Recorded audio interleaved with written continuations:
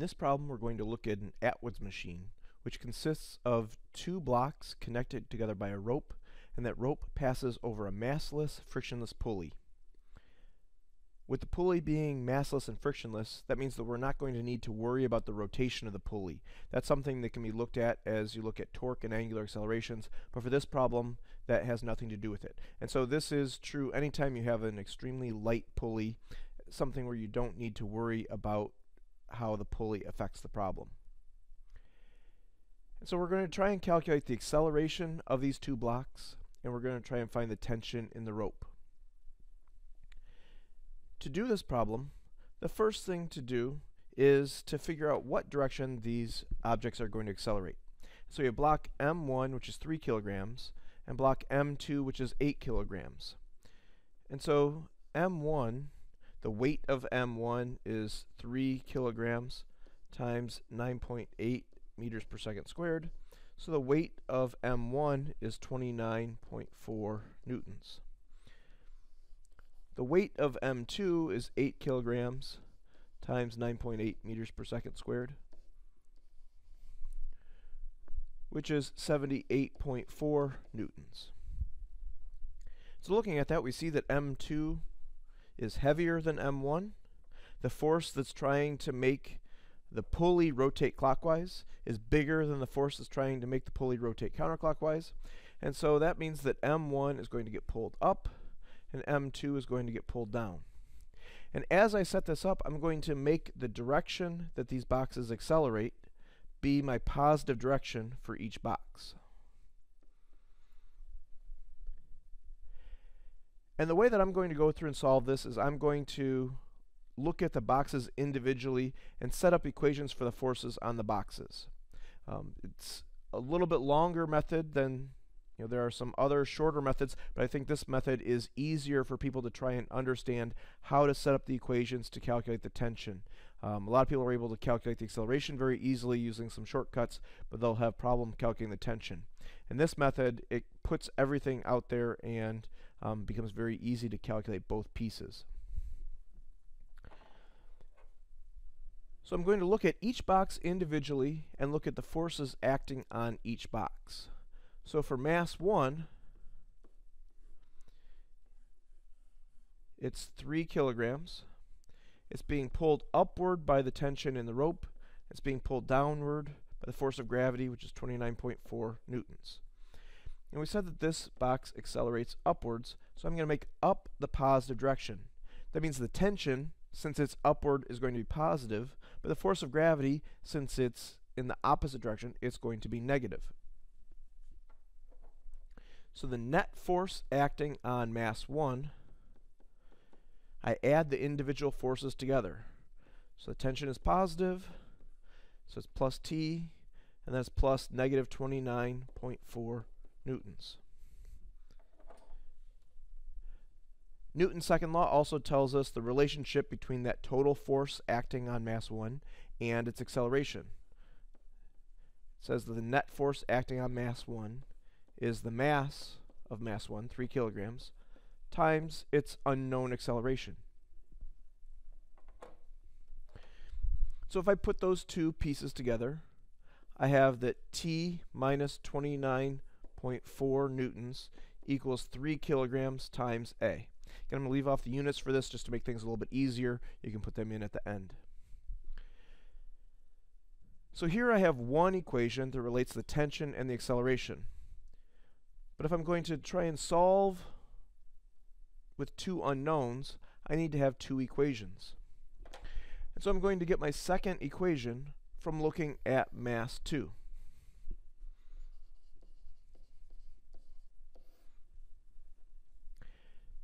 Mass 2 is 8 kilograms.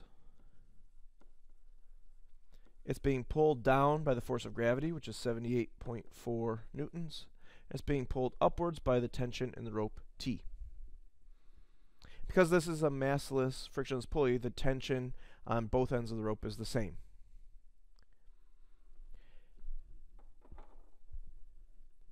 One of the things that's different about this part is because mass 2 accelerates downward, I need to set this up so that down is my positive direction. That way, in my equations, A represents the same quantity for both things. If A is a positive value, and that's what I set it up, I made the direction of the acceleration positive. If A is a positive value, it has the same positive value for both objects. Again, they're connected together, so they have the same size acceleration. So as I set this up, I need to, if I'm making down positive, I need to make the forces that are down positive and the forces that are up negative. And so the net force that's acting on mass 2 is the force of gravity, positive 78.4 newtons, plus negative t.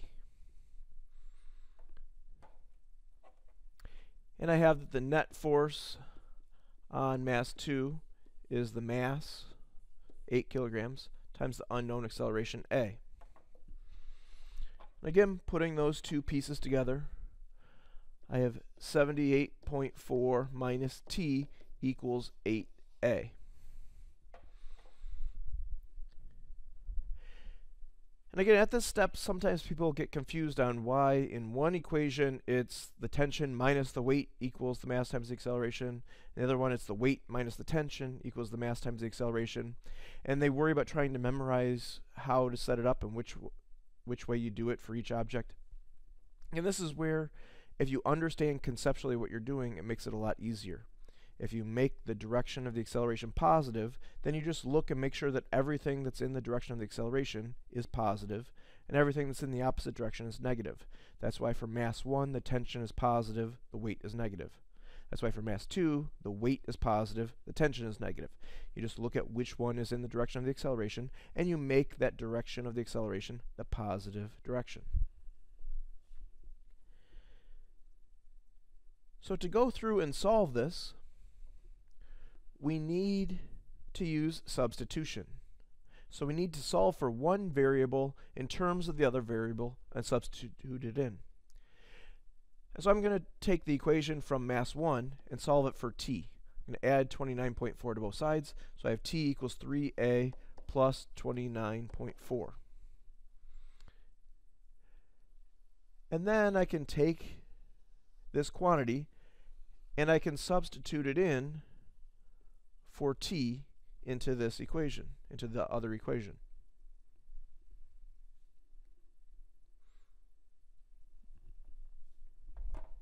So doing that, I have that 78.4 minus t, but again, t is 3a plus 29.4, and that equals 8a. Now when you're doing this, be careful. T is that entire quantity, 3a plus 29.4. And so when we substitute this in, we're subtracting that entire quantity. So it's 78.4 minus the quantity, 3a plus 29.4. Again, you need to put that in parentheses to remind yourself to distribute that negative sign. You're subtracting both of those pieces. So doing that, you have 78.4 minus 3a minus 29.4 equals 8a.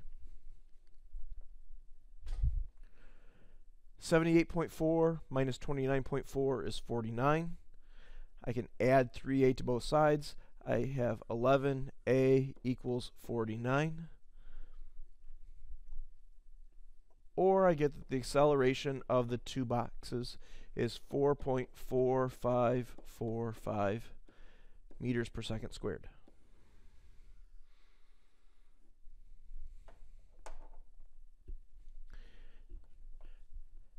And then to find the tension, you're just plugging that acceleration back into one of your original equations.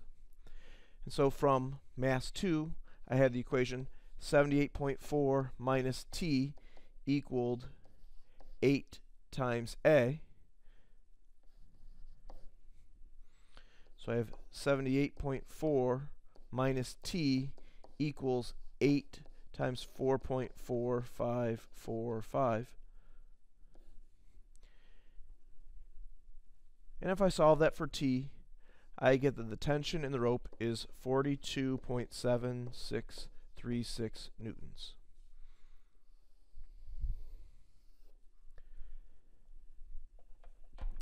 So it's always good at this point, when you're finished with the problem, to go back and double check that everything makes sense. So if the tension is 42.7, let's look to see if that makes sense in the problem. So we said that mass 1 accelerates upwards. So if we look at mass 1, because mass 1 accelerates upwards, the upward force on mass 1 needs to be bigger than the downward force. So we found that the tension in the rope was 42.7. So you have 42.7 newtons acting upwards, 29.4 newtons acting downwards. And so that does give a net force on M1 that's upwards, which will make it accelerate up. Again, we can do the same thing if we look at mass M2. You have 78.4 newtons acting down. We only have 42.76 newtons acting up. So because the downward force is bigger than the upward force, it will make M2 accelerate downward. So we can go back and we can double check that. Again, with the Atwood's machine, the tension in your rope should be bigger than the smaller weight, and it should be smaller than the bigger weight. Again, it has to be in between those values so that it pulls M1 up and it lets M2 go down. The other thing to double check is to look at our acceleration. Because neither of these objects is in free fall, M2 is trying to fall down, but it's dragging M1 behind it. We should get an acceleration that's less than free fall. It's less than 9.8 meters per second squared. And so if you get something that's bigger, or especially if you get something that's exactly equal to 9.8 meters per second squared, you know that you made a mistake. One of the most common mistakes is setting something up with the negative signs that are wrong, forgetting to distribute a negative sign, and you often will get 9.8 meters per second squared as an answer. If you understand why that can't be true, it helps you go back and catch why there's a mistake and look for that mistake before you continue on to do the rest of the problem. Again, these Atwood machines problems, there are shorter ways to do this, but again, if you're trying to find the acceleration, you're trying to find the tension, you need to have these different equations. And if you get to a point where you start including the mass of the pulley and you need to look at rotations, you need to actually set up these equations this way. So this method is actually better to prepare you for more difficult topics because you need these equations to go through and relate everything together in those problems.